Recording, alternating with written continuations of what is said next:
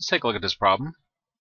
We got the square root of x plus 5 is equal to 3. This is a radical equation. Our steps in solving a radical equation: first step is get a radical by itself, but do not create a fraction.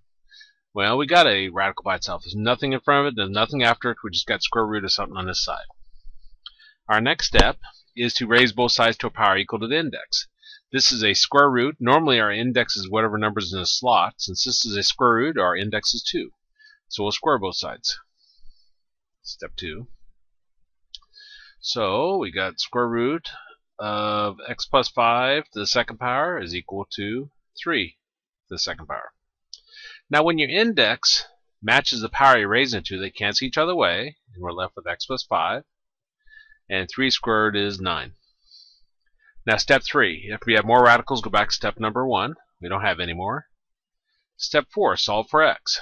Well, if I take the 5 over, we get 9 minus 5, which gives us x is equal to 4. Now step 5 says to check your answers, because you'll get correct answers, but sometimes you get false answers with this method. So if I put 4 back up here, 4 plus 5 is 9, square root of 9 is 3, so it checks. So x equals 4 is our answer.